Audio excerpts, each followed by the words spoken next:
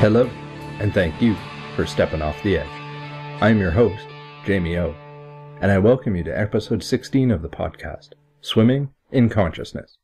It has been prepared for release over the course of February 2012. In this month's podcast, I have a delightful conversation with Neil Kramer to share with you.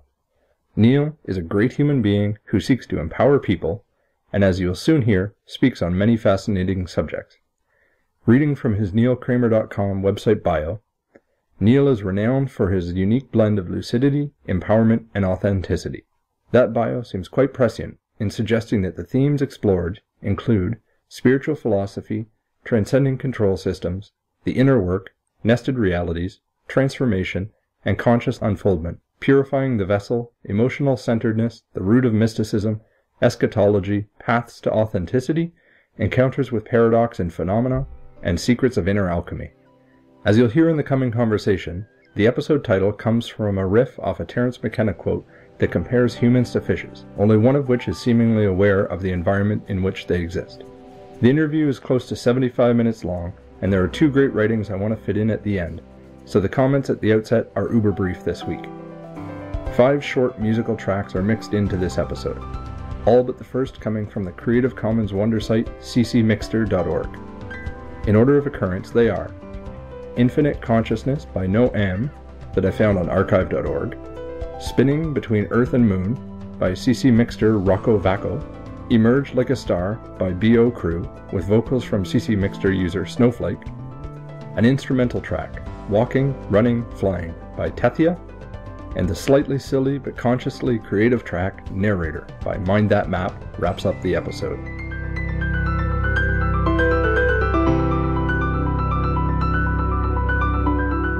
Up next, the Steppin' Off the Edge interview I've enjoyed the most creating thus far with Neil Kramer.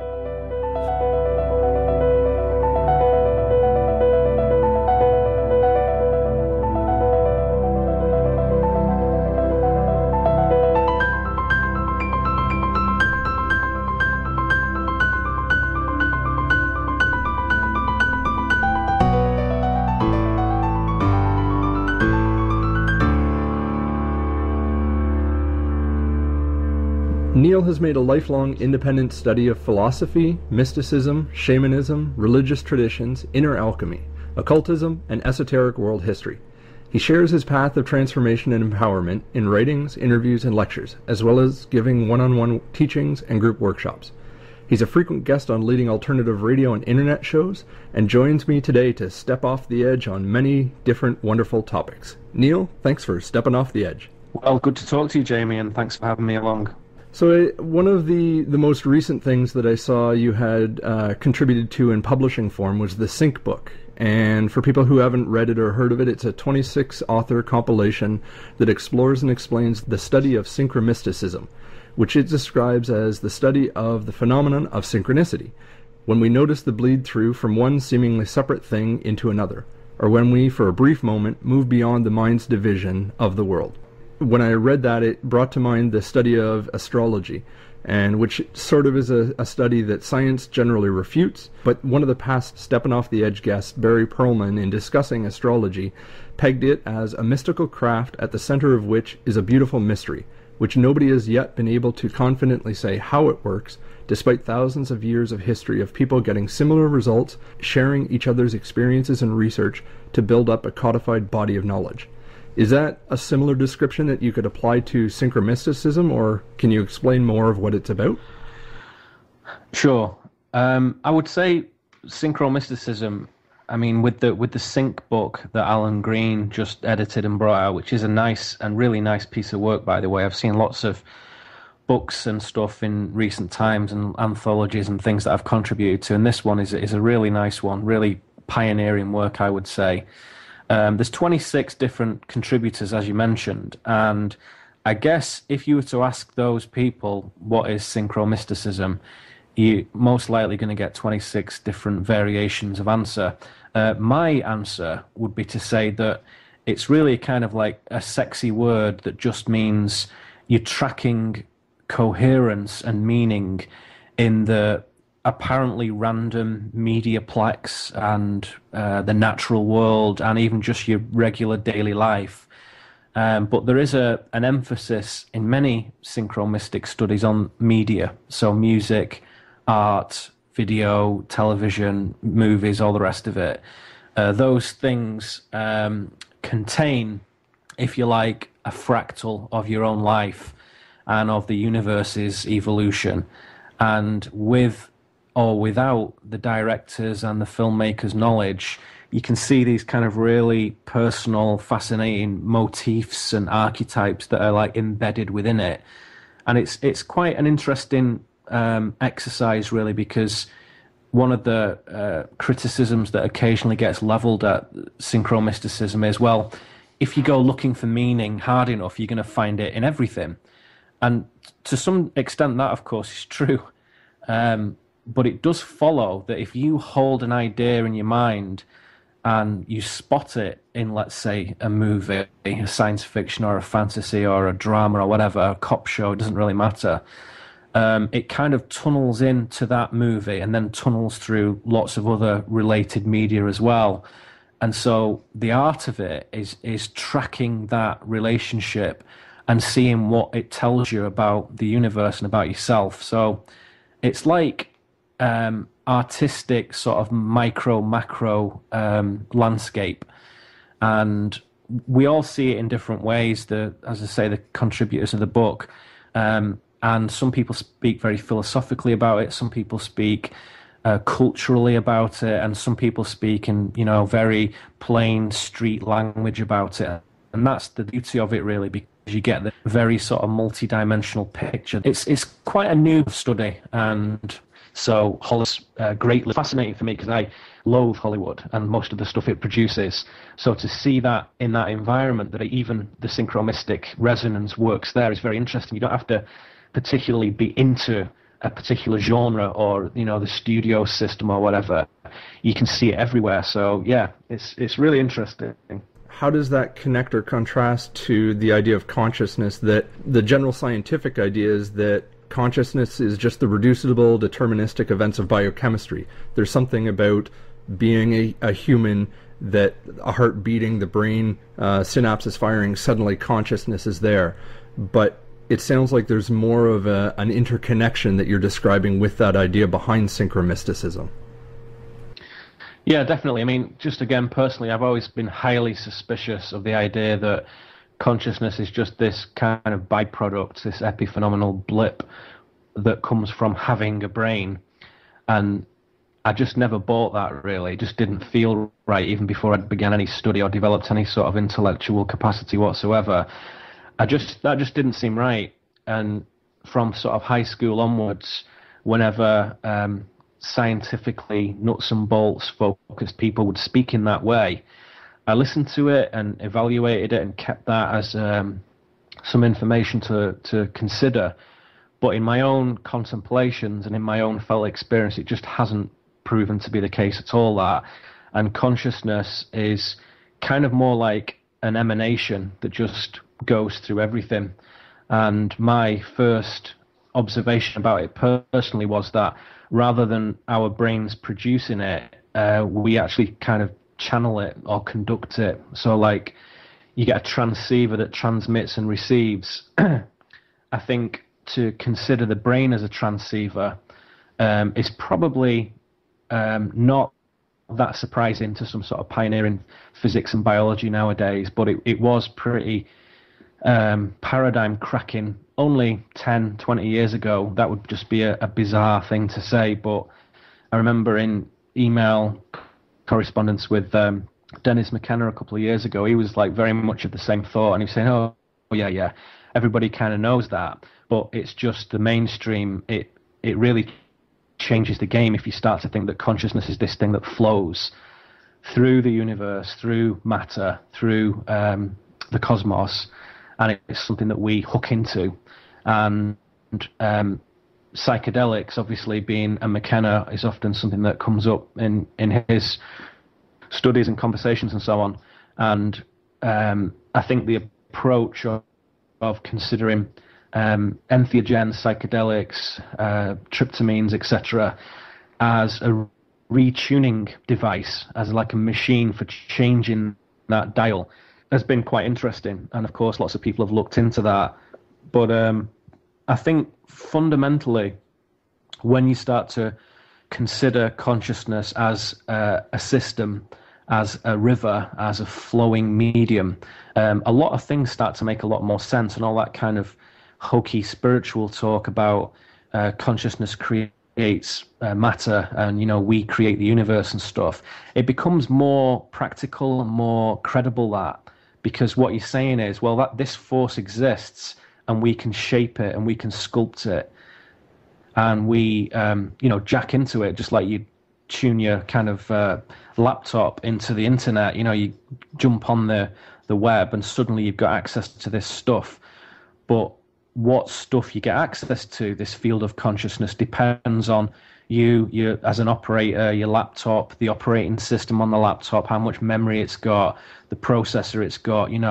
So all those kind of metaphorical references are quite useful in considering how it works. So if you consider consciousness as this kind of galactic, multidimensional, with just a vast array of knowledge and wisdom and experience within it, what changes everybody's experience of it is the sort of reality tunnel, the operating system that you run in your mind. And I think that's a lot of my work is really focused on examining what that is. What is the operating system? Is it something that we came with? Is it something that naturally develops, or is it ever manipulated? Is it modified? Can we change it? Can we rewire it? How does that work? So it's a very organic thing.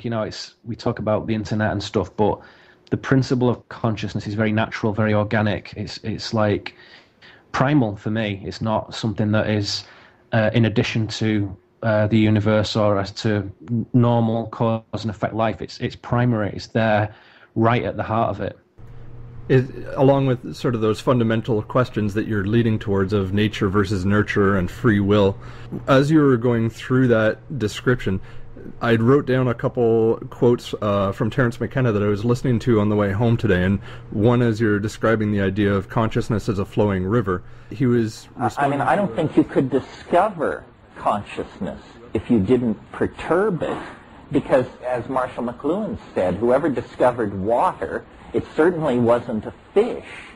Well, we are fish swimming in consciousness, and yet we know it's there. Well, the reason we know it's there is because if you perturb it, then you see it. And you perturb it by perturbing the engine which generates it, which is the mind-brain system resting behind your eyebrows. And that's that sort of interesting idea of the fact that you can influence your environment or draw in that energy and direct it in the way that you want. In a similar fashion maybe to when you're standing in a fast-moving current, you're far better to try and wade over to the edge in the direction you want rather than trying to swim against the current. It just won't have nearly as much potential because there's such an energetic challenge to overcome how fast that water or consciousness energy might be moving. The ideas you were just touching on with reality tunnels, when I first had met you on part of KMO's tour on the Transitional Alchemy Tour, you had connected that with the idea of creativity and the fact that you're actually tapping into something larger than ourselves. Can you maybe expand upon those two ideas, possibly from the perspective of someone who wants to increase the novelty of their ideas and how to improve those ideas being received in the wider world?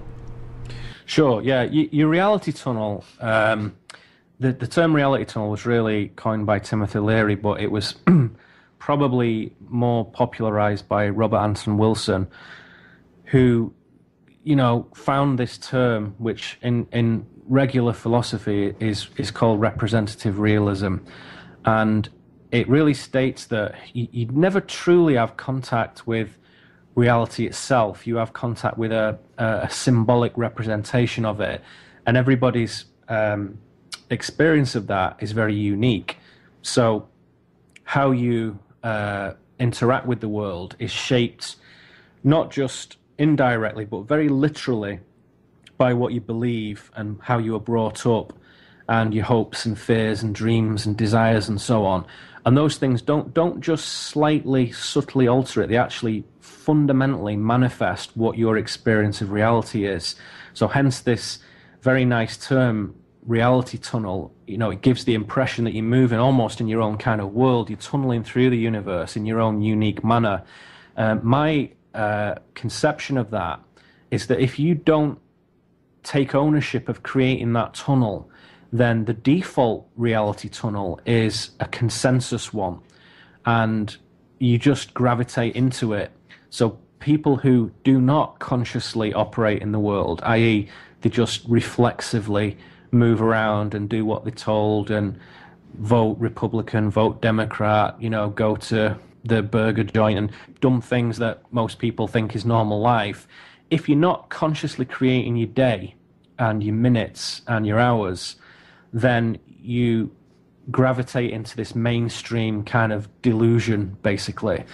And so if somebody, getting back to your question, was saying, well, what can I do to increase novelty and to have more synchronistic kind of magical element to my life, the answer is, well, the first thing you need to do is determine what reality tunnel you're moving in, because if you're not creating it, then it isn't yours, it's someone else's.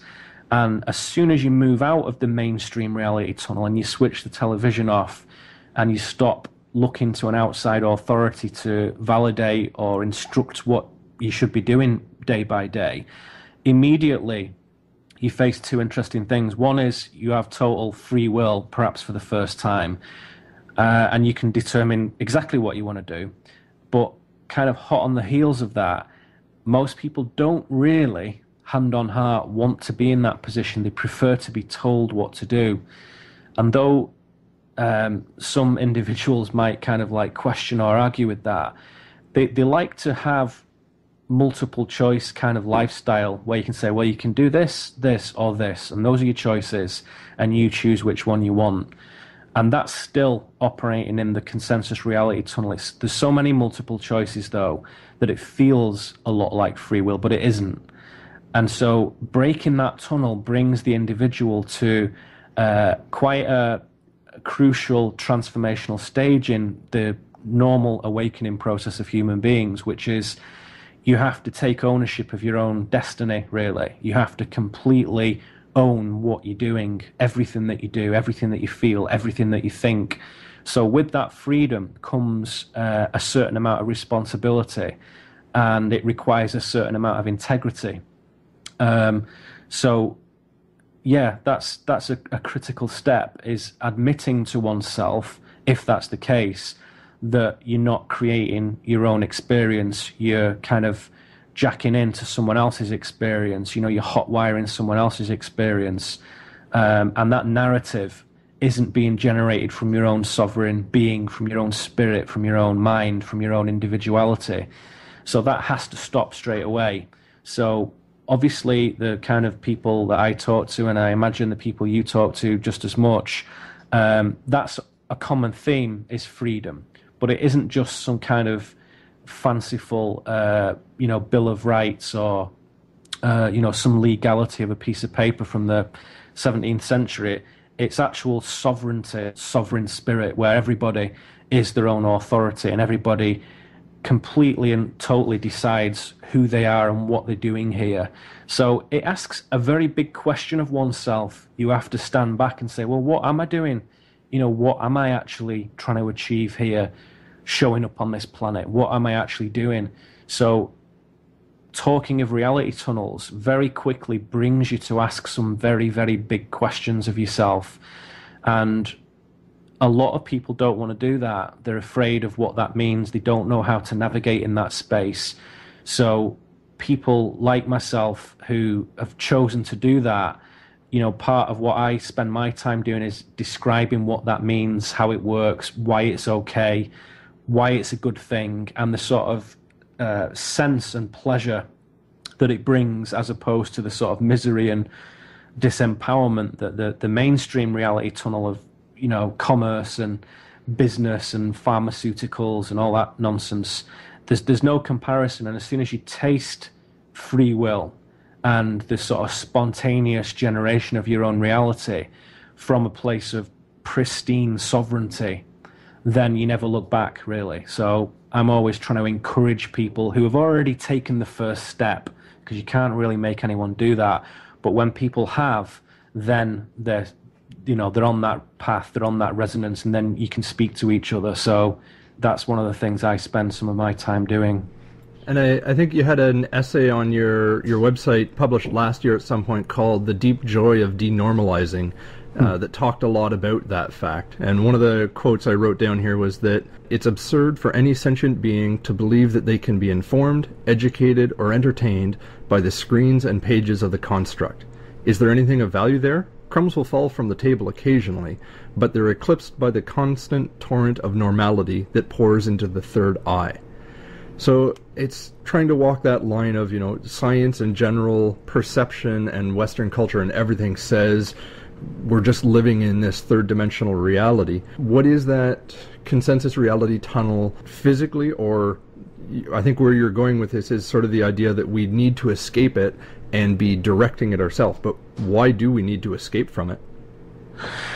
Well, a long time ago, I think we could say that there was a platform, a kind of symbolic platform set up, which the Hindus called Maya, which is a representation of ultimate reality based in physical form. And this world of forms is very fascinating, of course. We all show up in it, and we look around, and there are trees and rocks and cars and streets and people and refrigerators and all manner of different things. And I think a lot of people come to the point where they realize that that's real. That stuff is there. It's not ethereal, because we bump into it every day. Only last week I burnt my arm on the stove, for example, and it felt very real then, let me tell you. And it's something that affects us. It's something that we interact with, and it's kind of what you might say is a particular vibration of energy, a particular density of energy. And what I'm saying is that, yeah, that's legitimate. That's part of life. It's not to come here and ignore that. So the escapist attitude is one that I don't really condone. So I would just steer people away from that language, because unless you engage with life, no prospect of really ascending or transcending or developing yourself.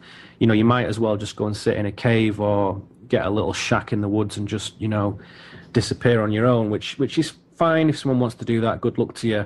But that's not what it's about. It's meant to be engaged with. What I'm saying is that that's one aspect of reality. That's one very thin aspect of reality. And this, what was a kind of organic emanation as a teaching mechanism, Maya, to say, hey guys, look at form and see where that leads you. And we have all this religious and mystical and philosophical scientific knowledge to show us what form teaches us about the universe and what's behind form, what generates form, where does it come from. That was organic, shall we say. And what happened some time ago, several millennia ago, in my view, was that was kind of seized upon by a thought, well, we can prolong an ignorant state of being, which makes people, from a practical point of view, easy to govern, and from a more esoteric point of view, uses consciousness as a fuel source. We can achieve that by keeping everyone ignorant. And so what is put forth as reality is such a paltry, pathetic sliver of existence that it's kind of just a disgrace, really, that people accept that as the whole thing, as the whole of reality. It's not. It's a very, very small part of it. And what I'm saying is that what people are looking out at every day when they walk outside the front door is legitimate, but it's only like 0.0001% of what's actually going on. And so it's not to be escaped from, it's to be expanded upon. It's a legitimate part of the universe, but it's a very small part of it. So to engage with the wider phenomenal universe is part of ascending through that Maya and understanding that it's a gross level of matter, only like a rock is a gross form, and like a Mozart symphony or whatever is a more refined form. It doesn't mean one's better than the other necessarily. It's just different. It's like a tree is different than a cactus, right? So like a 100-foot pine tree isn't better than a little tiny button cactus in the deserts of Arizona. It's different. And so forms refine as they go through this system, and they move through this organic process of ascendance, which is one of knowledge and of wisdom and of growth and of being and of purification. And it's from what I can see from my studies, but more importantly from my experiences, it's a totally natural thing to ascend. And what's happened on Earth is that ascension process has been stalled, has been delayed, and it's become very static. And people just kind of show up, and the game is, well, go to Earth, get some nice things, and try and enjoy yourself. And that's what most people's life consists of. And a lot of Americans and Britons and Europeans, really, what normal people want is a nice car and a nice house, and that'll do them. And I'm saying, well, that's okay, but that is eclipsed by the sort of majesty of what's possible here.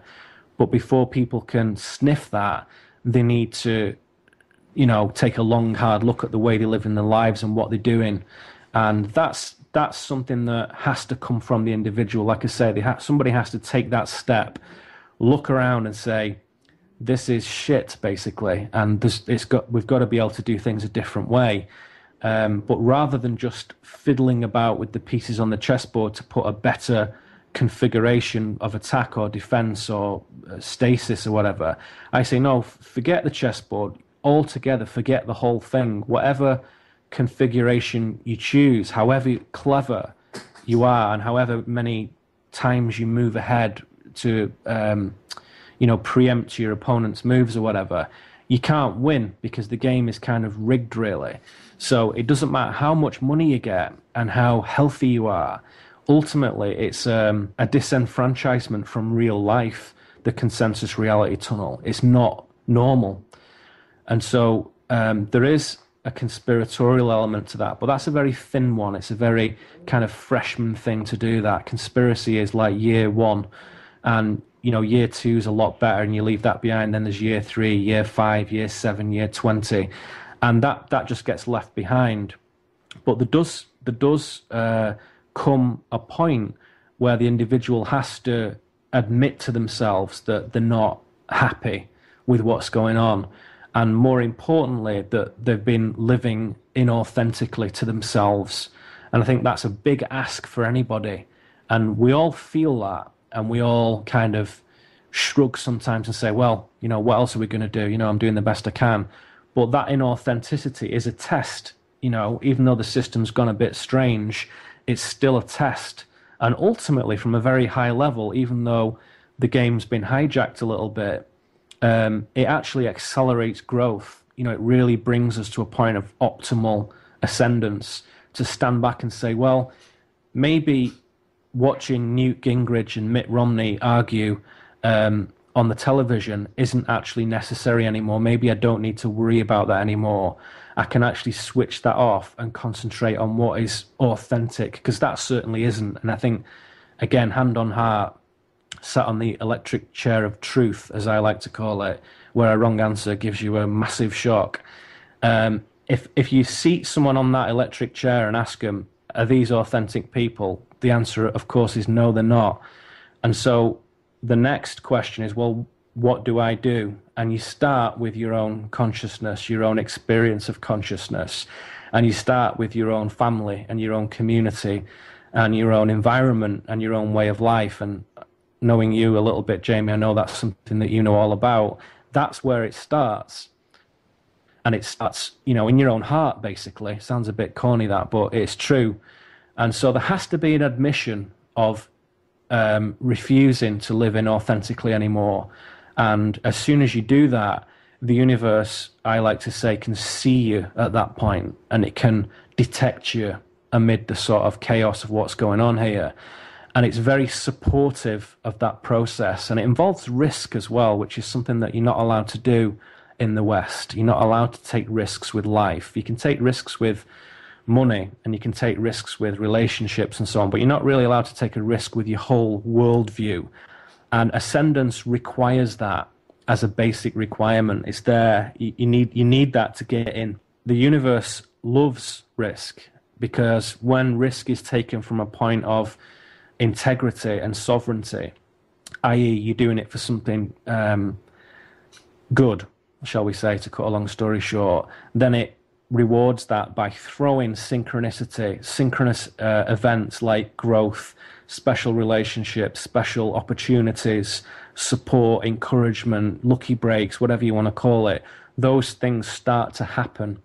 And that's the kind of momentum of the universe. Wants ascendance to occur, it's waiting for it to occur in the individual. So it's a big topic to explore, but that whole thing of the construct, as you're going back to what you said a little while ago, it's a distortion. I have a book coming out in the spring, and it's a distortion of reality, and people have got so enamored and so accustomed to that distortion that they've confused it with the actual real thing. And it's been that way for a long, long time, not just a few hundred years, but a few thousand years. And again, this is just a cycle, actually. It's not like a bad story. It's a natural cycle. And during the kind of shadow of this cycle, you realize that a lot of the nastiest, worst things that we see in the world are actually our fault to some extent. They're like projections of our own disavowal, our own disownments. So it gives you an opportunity to actually, sit down, stop pissing about with the things that you thought were important, put them away because they're not, and actually focus on what really matters, which is your own integrity and consciousness and growth and compassion and love and creativity. All those things that are not allowed in the mainstream construct. Not really. They're not really allowed. You have to just have kind of fragile, feeble simulations of it, vicariously through the television, through crap jobs and all the rest of it. Those things we can all do. It doesn't matter who it is. If you get somebody in a pure state of mind, in a true state of mind, everybody wants to do that. They want to be happy. They want to be compassionate. They want to grow. They want to share. They want to make music, etc. And it's not a hippie thing at all. It's totally a normal human projection of energy. And some people do it technically. Some people do it in a literary way. Some people do it artistically. You can do it with food. You can do it with farming. You can do it with textiles, whatever. Everybody has their own resonance with that. And people are just coming to a point now, I think, where a lot of that distortion is becoming very self-evident, and people are thinking, this has got to change. I don't think I can drag myself out to the ballot box and put a tick against any candidate anywhere, in any party, in any country anymore, because it's total nonsense.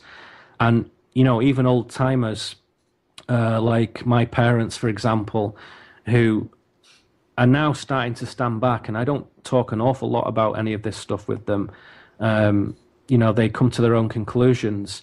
And, my father said recently, I just kind of don't believe in it anymore. It's just nonsense, isn't it? Maybe it always has been. And that's a really, really tricky thing to say if you're like 65, It's like, it means that you've had the kind of wool pulled over your eyes for a long time. And that takes guts to say, well, maybe I have, but it's never too late to do something about that.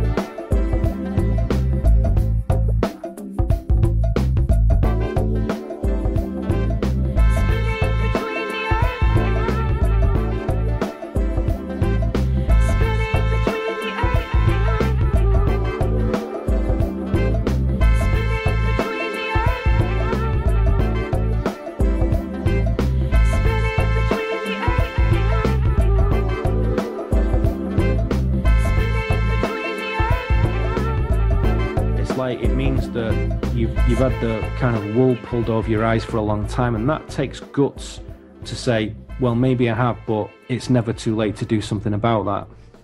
Yeah, there's the idea, I've heard you describe it elsewhere as there's an innate impulse about why the place, as in the world, doesn't run so well. And I think for myself, starting this podcast was one way to just sort of try and work through the things that I'm seeing, which are fantastic in isolated parts of the world, and have conversations with those people to try and raise the awareness of these great things that are happening, because there's such a push, at least from the mainstream media, if you will, in regards to all these negative things that are happening, and they try and give the impression that that's the standard, that's the way things are. Yeah. If I look at it from a percentage point of view, the amount of people who I interact with on a daily basis that are either neutral or positive in my life is far outweighs the negative. But they have this idea of, they've now sort of caught on to the idea of collapse as a narrative to try and say, oh, we're going to have all these problems and that sort of stuff, to drum up interest, to keep you in that negative spin cycle of energy that sort of keeps rolling around. Yeah, and that's a key point. I mean, I wrote an essay like 5 years ago or something, I can't remember, which was saying if you take the headlines from CNN and BBC and ABC and Sky News or whatever the stations are where you live in the world, if you sit them next to each other and look at how the headlines are worded on the newspapers or the websites, they're overwhelmingly negative, and that is something that does not represent real life at all. As you say, in fact, when I step outside of my front door, like I did today, go into the town near me and, go to the grocery store, speak to some people, have a cup of coffee, walk around, look at the sky, look at the street, whatever, just do regular things that everyone does. It's not a negative experience. And as you rightly say, most of the people I communicate with, I like the way you put it, are either neutral or positive. There's very few negative people around. And that isn't represented on the screen. That is not represented on the mainstream screens of television and internet. It's not there. So if your only source of information is the mainstream screens, then you're getting a distorted, a hugely skewed view of what is actually occurring in the world. Because what's occurring is always growth and is always evolution. But that isn't good for business. So that gets just resigned to the sort of back pages of some liberal left-wing newspaper, maybe, if you're lucky. But even then, it's pretty puny compared to the real brilliant stuff that is occurring all over the place. So like you, I decided a while ago to make it my personal business to engage with the good stuff and to expand upon it, to encourage it, to understand its relationship to the mainstream and so on. And of course, that means that you're going to increase the averages of the positive, empowered people that you deal with on a week-to-week basis.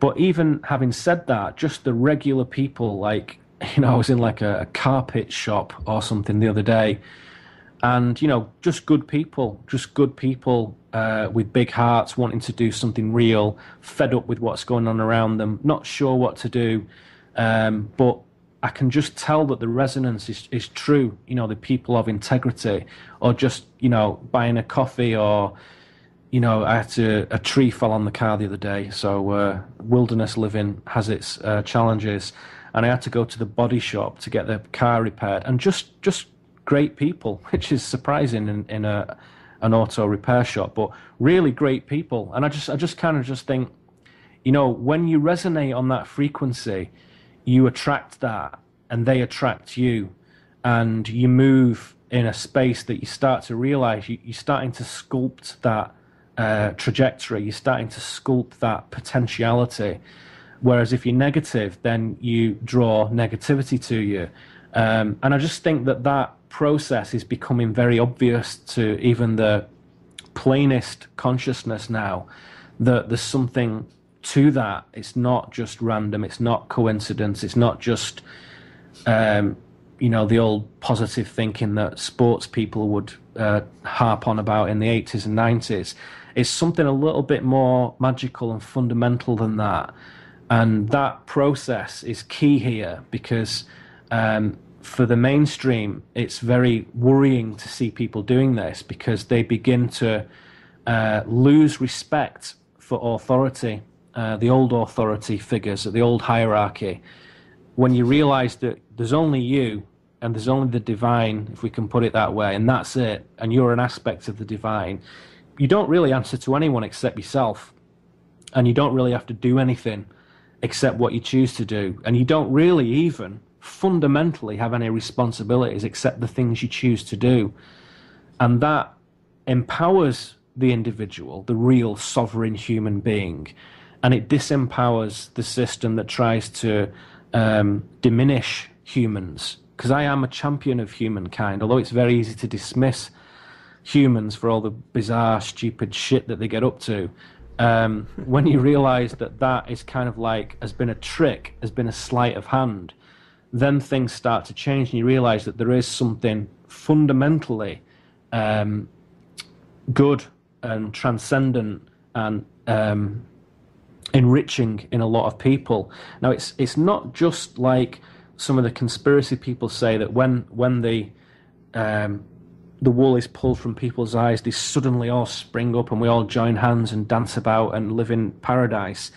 There's a lot of very, very stupid people in the world. There's a lot of very dumb people in the world who have completely detached themselves from their own intellect and their own creativity and their own compassion. And the statistics for mental health in America are just frightening when you look at them and what's happened over the last 20 years since the 80s. It's like 1 in 6 people kind of meets the criteria for the sort of American Association for Mental Health for what is mentally ill. So that's like an extraordinary number of people. And I saw another statistic recently, somebody said it on the radio actually, that America used something like 2/3 of the world's antidepressant pharmaceuticals. And that's just 5% population. So that's incredible, disproportionate correlation there. It's very odd indeed. Very. And it just shows that it doesn't work. It's not about capitalism or socialism. It's nothing to do with politics. It's about the way people live their lives. And that is changing, and that is unstoppable, basically. So I'm extremely optimistic about that. But it's a bit odd because neither ourselves, nor our fathers, nor our grandfathers, or anything like that, nobody's seen what the alternative looks like for a long, long, long time. And we're led to believe that, well, you either have order with the White House and 10 Downing Street, or you have Mad Max chaos where people are firing, explosive arrows through each other's heads. And that's the narrative that is set forth as the only possible outcomes, and it's just not like that at all. It's just not like that. Humans have lived for tens of thousands of years. If you look at particularly the alternative historical timelines, in total peace and harmony, and the warring aspect of humanity, I would say, is not natural. It's a fabrication. Most people that I have ever met in my life, and have met a lot of people, do not have those impulses. They don't want that. It's a tiny, tiny number of people who want to live in that manner. And so, you have to take a long look at who is it who's telling you that we have to go on the offense to defend ourselves. It's simply not true. And the idea maybe of what reality tunnel that those people who are putting those narratives forward are interested in projecting. And yeah. I think I've sort of heard the idea that politicians should wear the symbols on their clothing of the companies who are financing them. I like that. And what sort of impact that might have. Yeah, I think fundamentally, it's fascinating living in America now.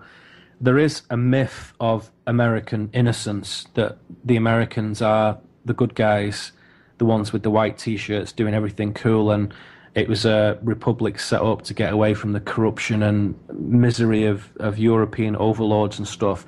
It's a total fantasy, a complete fantasy, that. And I think that to some extent everybody's kind of in the same boat. We're all Europeans, we're all Americans, we're all Christian, we're all Muslim. Earthlings. Somebody sent me an invoice the other day for something, and it had my details on it, and it just said Neil Kramer, Planet Earth, Milky Way, the universe. And I just kind of laughed, and I realized that they just put it in because they didn't have the right address or something. But I just thought, it's funny that, because fundamentally that is the situation that we're in, and those conflicts and those prejudices, if you actually scrape a little tiny bit with your thumbnail beneath the surface, they just vanish, they just disappear, completely disappear. And nobody really gives a rat's ass about skin color or ethnicity or religion or whatever. Do whatever you want to do, but fundamentally people just want to grow, and they want to create, and they want to have pleasure and have knowledge, and they want to ascend, and they want to, in my view, go home, to the place where we come from. And I think that is not an acceptable conversation to have in the mainstream. You're not meant to talk about that. And if you do insist on it, then you must do it in one of the Abrahamic religions or not at all. And I think, again, that's changing. People are starting to ask very straightforward, common sense, plain speaking, metaphysical questions about who are we, what we're doing, what does this all mean? And I think that tide of inquiry is growing, and it's a very, very positive thing to see.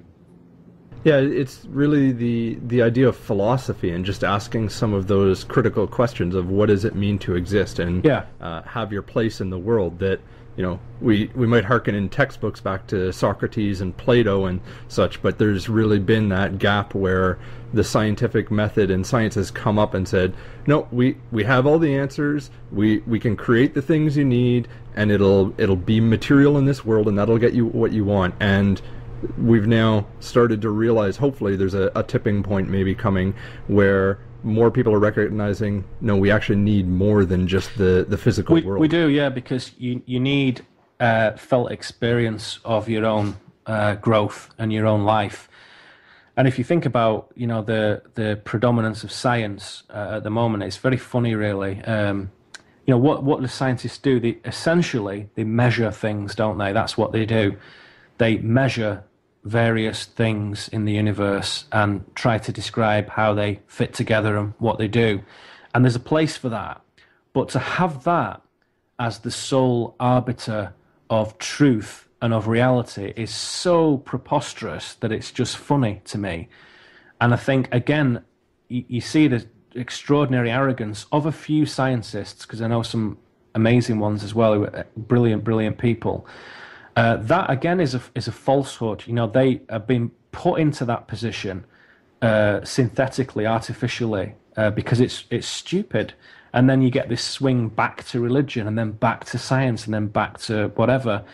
It's like we need all those things. We need some sort of spiritual framework. We need teachers who can talk to us about spiritual matters. We need science. We need mysticism, pioneers who'll go out there and make wild speculations, some of which are nonsense and some of which are fantastic, amazing, revelatory knowledge. And you need all those skills. You need all the engineers, you need the musicians, you need the painters, you need the mums, you need everything. You need all that stuff. And humans are uniquely sort of born with all those amazing skill sets, and they're all relevant. And I think that in my studies, and again I talk about this in new writings in the book, but we're all philosophers. We all have that philosophical impulse. Everybody does. And some people are a bit embarrassed to go into it because maybe they feel they don't have the vocabulary or they don't have any qualification. But that's just nonsense. That's bollocks. Nobody needs to worry about any of that anymore. Everybody is a philosopher, because philosophy just means that you love wisdom. That's what it's from. That's the root of the word, the etymology. It just means a love of wisdom. And everybody knows that with a kind of few pocketfuls of wisdom, you can go a long way, and it makes life a lot better, a lot smoother, a lot more fulfilling. So everybody loves wisdom, really.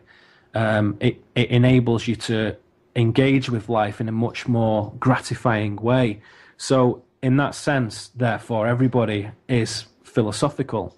And I think we have to disengage from the idea that it's just guys with degrees and professorships or whatever who are capable of making any sort of credible statements about that. In my view, it's not at all.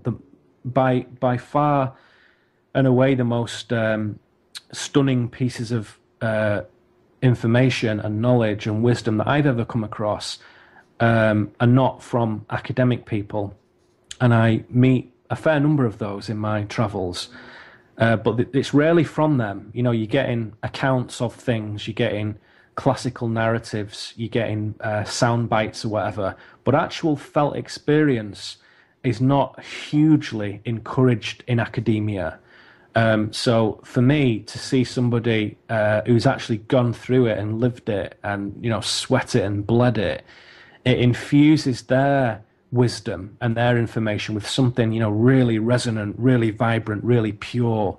And it just supersedes everything else. So, you know, that information that's full of, that the books are full of, you know, particularly in the last 200 years, a lot of it's like, it's very nice. It's a good framework. It's useful to have those models, particularly in European philosophy. But without applying it to your actual daily life, to what you're doing on, you know, a Monday afternoon, what you're doing on Wednesday morning, if that isn't directly applicable, it's a waste of time. You know, it has to be infused with life, you know, so that hence we come to the term gnosis, which is far more interesting than just information, just knowledge. You know, gnosis is where you're actually living that wisdom into your life. And that again ties back to that idea of the reality tunnels. And if you're just following along what the textbook says versus learning it and feeling it for yourself, it's not you're not living on that same scale and sort of driving your own reality tunnel. Or where it really gets into, from an individual and societal level, I think it was a past episode of the Sea Realm, Grasp the Nettle. You use the Hermetic statement, as above, so below, to sort of encapsulate that notion that there's an inseparability of imagination and reality, and your beliefs and being and everything, it's all interconnected, but you have to be the one that really drives where that goes and what form that takes on. And you could look at, you know, as you described, the negative people in the world. That's really just an opportunity to look at what the characteristics that you see negative in them are, perhaps reflections of your own characteristics, and how can you learn from that interaction to make yourself a better person and build your reality tunnel in a more positive direction. Yeah, absolutely. It becomes pretty difficult to ignore your own growth when you're looking at the negative, concrete demons of the world. I think, again, it's becoming slightly more perceptible to some and hugely more perceptible to others that stuff is a projection of us, not only collectively but personally, individually as well. So you can't really get away with anything. You can't just think, well, that's a bit difficult, I'll just put that to one side and maybe no one will give a shit and it doesn't really matter. You can't do that. You know, that's why we're kind of in the mess we're in, because a lot of people have been doing that for a long time. So a very literal level, once again, if you make the effort to go in and look at some of your bad wiring that you've been living with, and to go to some emotional hurt points, and to go to some prejudices, and to go to some aggression inside you, if you make the effort and have the guts to go and face that, a transformation takes place in that suddenly a lot of the obstacles that have prevented you apparently from going forward and from becoming truer in your own actions and your own thoughts, they dissolve. And so you think, well, hang on a second, is it all me? Is it all what's inside me that affects what's outside? And the answer is yes, it is. And that Hermetic idiom that you quote, as above, so below, the other very often ignored part of that same statement is as within, so without. And that shows us that this microcosm, macrocosm philosophy is very old. It predates the Egyptians, the Sumerians. It goes back before we can even figure out who was thinking about it. And Hermetic philosophers and sages and thinkers and Gnostics and everyone else have come back to this and said, it isn't symbolic. It isn't just archetypal.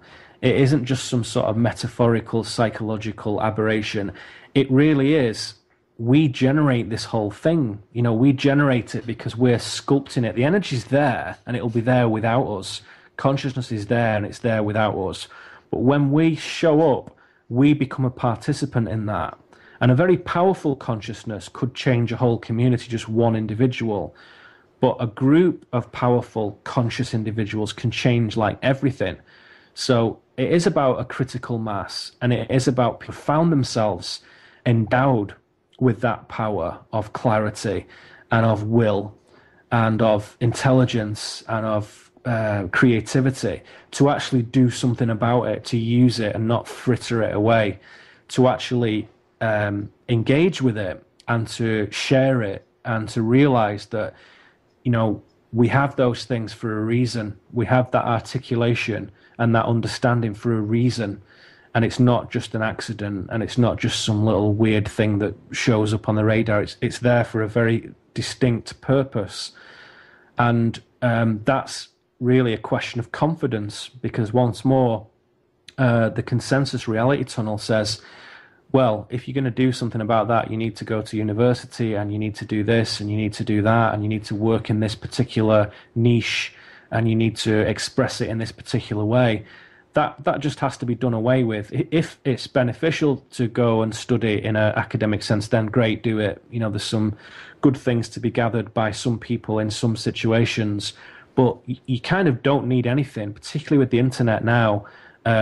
With some discipline and some discernment and some focus, there's never been more information available. There's never been so much text available. Plotinus, the Greek philosopher from the sort of 3rd century, one of my sort of heroes, really, he had to travel, a long, long way to go at the age of 27 to go to the Library of Alexandria and, study there, and then go to Persia and study there. And, these like now we can fly around and get there the next day. But in those days, some of the journeys, particularly to the Arab lands, were treacherous, really difficult, long, life-challenging journeys. And there's no guarantee you were coming back. Yeah, there wasn't any guarantee at all. In fact, Plotinus went with an army, and he thought, oh, well, that'll be interesting because we'll get to Persia, and then I'll be there so I can study. But the army that he went with got slaughtered, and he just found himself in this place on his own, really, and he had a hell of a time getting back. But that information now, you could download everything that he looked at, in half an hour on the internet in PDF files. It's unbelievable. So it's there. The information is there. What you have to build is, as I say, is your discipline and your discernment, and put the attention into it and put the focus into it. And that is a challenge for a lot of people, particularly a lot of younger people today who have been brought up on this diet of Facebook and Twitter and YouTube, where the fragmentation of your focus is inevitable, and that you get these little tiny chunks of stuff, and people just fly around from one image to the next, from one clip to the next. And the libraries are going out of business, not necessarily because there's no money for it, it's because nobody can be bothered reading anymore, to sit with a book and actually read it from cover to cover over a few days or a couple of weeks or whatever. Not many people are doing that anymore because it's too hard work. It's too much like hard work. So sometimes there's a space for that. I did like a 6.5 hour plane journey the other day, and I was glad that on my little smartphone I had a load of MP3 lectures and podcasts and whatnot to listen to. That's brilliant, really, really nice. Yep. But it's a good exercise to read because it teaches you how to focus. It teaches you how to keep your attention on one thing for a certain amount of time. And not everyone's doing that anymore. So, it's quite interesting, really. But those media places, again, they have value, but you have to control what that value is. So if somebody's saying, "Oh, it's all about YouTube now, nobody reads anymore," well, that might be true for somebody, but it isn't for me. So you decide what that is for yourself, and you decide what you're going to do to control your own attention span, and what are you going to put your attention into, because really that's all you've got.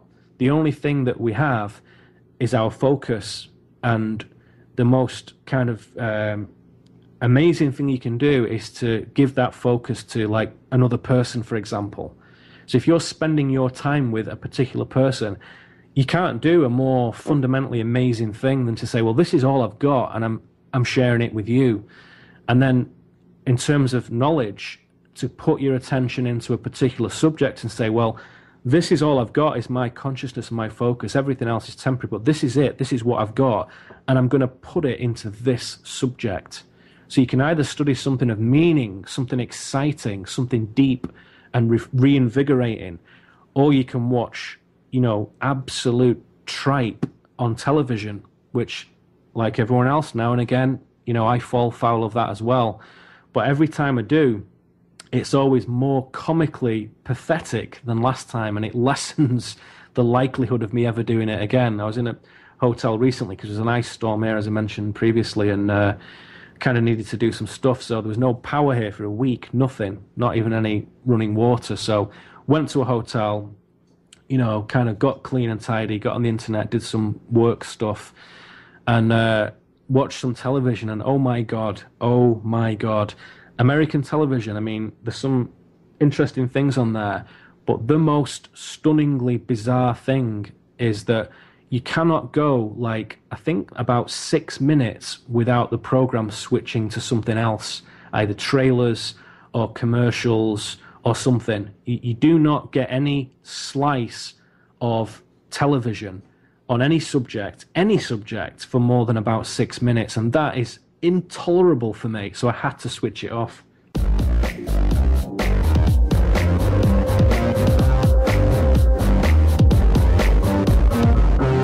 Inspiration ignites an invisible channel that opens between machine and soul. Fingers become mere extensions, hands only servants to a vast silent source, unseen yet irrefutable. I let go. I lose any separate identity from this infinite fountain that pours a river of heaven through me. We merge like the stone, whose golden cups paint the universe. Her creation absolves time.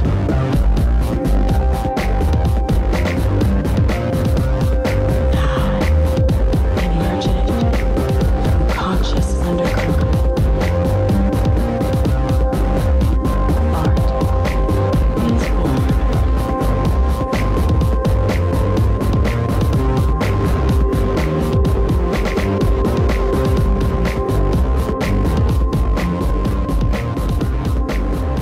I almost look at TV now that it's more of a commentary on society at that time, to drop into those channels and sort of surf along them and see what those mainstream narratives are. But I agree that you can't stay there for too long unless it starts to sort of drag you down. Going back to a couple things that you touched on in that last segment, which was fantastic. If people are interested in reading more, one of the essays on your website that I was hoping to touch on, but I think we're going to be a little bit short on time here. The essay from Neil's website was So What? And it had a really good set of filters. I think there were 5 of them that you can use to evaluate information that you're receiving from different media sources, and use that as a way to understand, if you're going to go and watch TV, what are you getting from it? Who's the one giving you the information? What is their sort of driving purpose? Again, back to that reality tunnel. And there's another one, Path of One, that I didn't write down as much of, but I think ties into well with what you were talking about in that idea of self-study. Yeah, Good. Well, I think there is a lot of stuff in there, and a lot of it, as frequently happens, a lot of the things that I speak about, most of it is kind of old wisdom from like way back. What's new is the conditions we find ourselves in. What's new is the state of affairs now. What's always unique is that kind of undulating cultural flow that is always specific to the time and the era and the conditions that you live in. But the wisdom that myself and anybody who does work like me, and there's many of them, thank goodness, it's all old stuff, really. You know, there is one truth. There is only one truth, but it emanates out, and you make contact with different parts of it at different times in your life. But you're really always trying to go back to that one original truth, which is, you know, pretty trans-dimensional, pretty transcendental. You can't really know it from just one place as a little 3D human meat sack, you know? That's not the point. But to trace that truth through your society and through your personal life and through your relationships and through your domestic affairs and your dreams and your desires, that's what this game is about, is to understand the relevance of that to everybody. So yeah, those essays, particularly the So What one, is a commentary on some of that, to say, well, you know, let's look at why we're doing this, because it is very easy to forget. And like I say, you know, I'm no better than anyone else. I forget and do stupid shit all the time. But I keep catching myself doing it and then laugh and then learn from it. And that's the point. You know, you don't need to beat yourself up about doing something that's kind of like lo-fi. Just recognize it and think, you know, gosh, that was stupid. I wonder why I did that. And, you know, what are the conditions at the time? What was the feeling? What did I get from it? And you just learn all the time, and you just become more refined in what you're actually doing in terms of how you're creating your life on a day-by-day basis. So, again, my advice is, like, if you're doing something stupid or you know you've got poor habits, again, we all have them, laugh about it and then stop doing them. And then when you do them again, same thing, laugh about it and do them a bit less. And gradually, that refinement process, those things that used to be like lo-fi bad habits, gradually lose their magnetic appeal, really. So you kind of don't want to watch television anymore. You just really don't.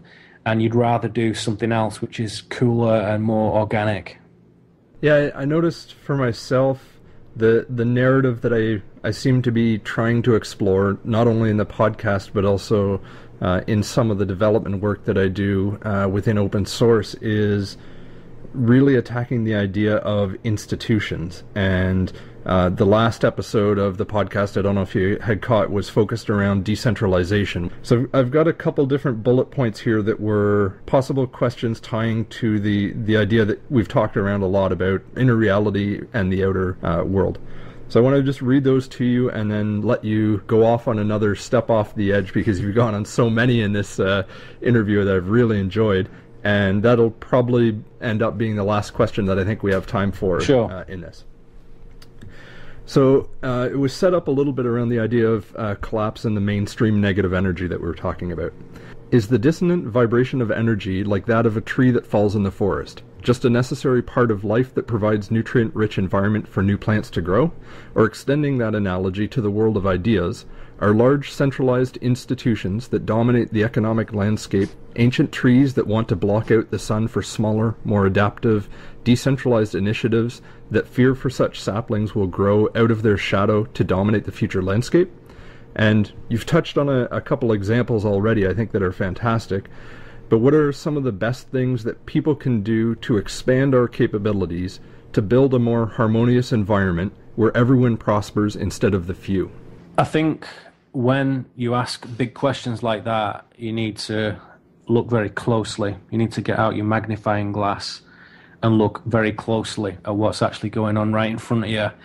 And immediately, the thing that springs to mind, let's be practical, is to lessen your exposure and lessen your reliance on the grid, shall we say. Now, for some people, that's very difficult. If you've got like 4 kids and, you know, your wife works and you work and you live in a regular suburban neighborhood, that can be difficult. That can be very challenging. And it may mean that you watch less television, and it may mean that you choose to shop more consciously and not go to certain places and consciously go to others, go to farmers markets instead of going to Walmart. A lot of myths about the price of that emanates from the supermarkets themselves. I've seen lots of farmers markets and Amish markets in upstate New York, which were just as good value as everything else in mainstream supermarkets like Walmart and Safeway, whatever. So yeah, if you have a lot of responsibilities that you've chosen to create in your life and you've taken on either gladly or unconsciously or whatever, but you've got them, you've got the responsibilities, then you have to choose carefully how you're going to put your attention into things and where you're going to put your dollars and stuff. There are more radical things you can do. I definitely always advise people to just stop watching television because it does not really give anything at all. And because of media nowadays, if you want to watch that fantastic nature program, just borrow a disc from somebody, just watch the bit of it online with no commercials or whatever. And if there's a great drama or a great show that you enjoy, again, just get it offline, just watch it at your leisure in its pure form. But the television doesn't depict reality, so that has to go straight away. I think the main thing is to begin to replace synthetic culture with organic culture, to replace the artificial with the real. And that invariably means people, basically, in terms of who you interact with and who you share with and who you talk with. So one of the best kind of transitions and developments in my life has been that, I'm in the position now, and to be honest, to some degree, it's not massively to do with writing and speaking and doing what I do. It's just personally, just what I've chosen to do as well, is actually engaging with people who are doing the same kind of things as you are on a regular basis, not just once every now and again, but on a regular basis. And that, if you can do it, often means moving to a certain place where that is more liable to happen. And I've said before, for example, I've noticed that in California and Oregon and Washington over here in the West Coast, there is a very high concentration of conscious people, the likes of which I've not ever seen anywhere before. And I can't ignore that. And then I can go to Manchester and Bristol and London and have similar wonderful experiences, but not in those concentrated proportions, if you like. So sometimes if you're really committed to doing something and you've got the space and time to do it, the resources to do it is another matter. That, I would say, is a synchronous support by the universe. Like, doing the things I've done, I'm usually doing it on a pretty shoestring basis. Nobody's funding this. I'm kind of doing it myself, and things all just come into play, usually at the last minute, just to keep you on your toes, But that process is supported, especially if you're doing it from a place of integrity and heart, which I personally always try and do, of course, in my life. And I think everybody, with half a brain wants to do the same thing. And so there is a practical element of if you're in the middle of a big city and it isn't working, and you can feel the dissonance, to use a word you used earlier, and you can feel the inauthenticity, then get out of it, leave it, make the preparations that you can do conscientiously. You're not leaving anybody in the lurch, you're not just walking out on your wife and 10 kids or whatever, that isn't a very cool thing to do, but you make the preparations to go where the resonance supports what you're doing. So if you are resonating differently to the way you were 2 years ago, 5 years ago, 20 years ago, that often means that you physically go to a place that supports that resonance. And that has happened in my life consistently over the last 10 years, particularly in the last 2 or 3. And when I go around and speak to people, they all tell me the same thing. So I've met hundreds of people in 2011, and a lot of those people have told me the exact same story without me even opening my mouth. And that has happened. And for some people it's exciting and cool, and other people it's a bit scary and a bit perturbing. And I think that again, is a matter of confidence and a matter of attitude. And you have to, take a look at yourself and what you're doing where you are if you're not fulfilled. Because fulfillment really is when you're aligned with your own truth. It's not just happenstance. It's not just a set of circumstances where you've got loads of money and you can watch all your favorite movies back to back and you don't have to go to work. That isn't fulfillment. That gets pretty crap pretty quickly. Fulfillment is being in your truth, which is always a matter of growth and is always at some point involving some creative aspect in yourself. Not necessarily just art or music, but even just creative thoughts, creative gestures, creative movements, creative dreams, everything very personal, very ethereal, very subtle.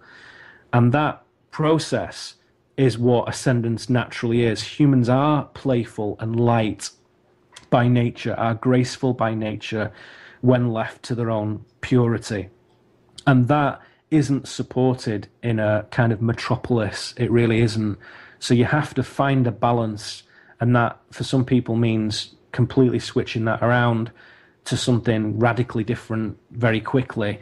And for other people, it means gradually inching away from it. But all movement is good. The worst thing is to just stand still. You can't lose ultimately because, everybody gets there in the end, but you need to be moving. You need to keep things flexible. I think that's a big key for me. Build flexibility into what you're doing.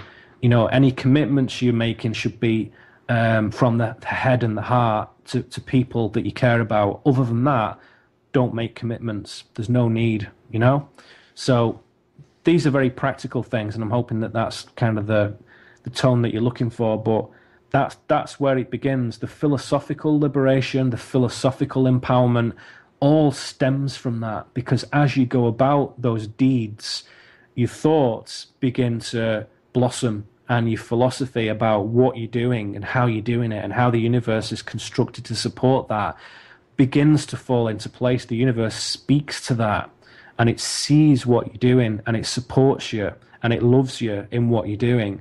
And so you're never kind of on your own, even if physically you might find yourself on your own, or even people who are in the unfortunate situation of being in a relationship where they're on their own, so to speak.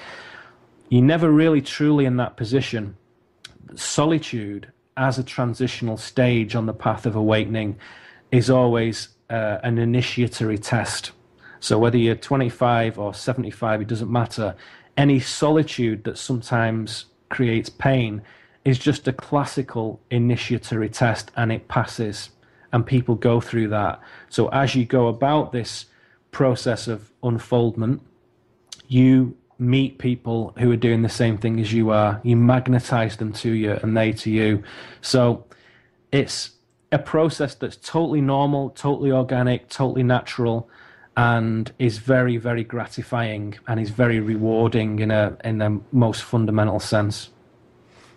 That's fantastic, and this conversation has been very much that for me. As I've been listening, I've been jotting down some potential titles, and you had a couple of good ones with the electric chair of truth early on. It was great that we're engaging in the good stuff, or engaging with the good stuff. But I think just that last point you touched on, the title might end up becoming Swimming in Consciousness. You mentioned the unfoldment a couple times, and I know that's the name of the book that you have coming out in the spring. Do you just want to give a quick plug to what that is, or people can look forward to with it? Sure, thank you. Yeah, the book is called The Unfoldment, as you say. It's out basically in May, I think, and it's really a synthesis of a lot of things that I've been talking about for the last couple of years, but most of it is new material, new thoughts, new visions, new ideas. And as ever, what you're really doing is you're sharing your journey. Like, these are the things that I think, these are the things that I feel. And anyone who has the vaguest interest in that realizes that although they're always uniquely like mine, if it's me telling it, that there are certain universal resonances in that, and some of the things that apply to me apply to other people too.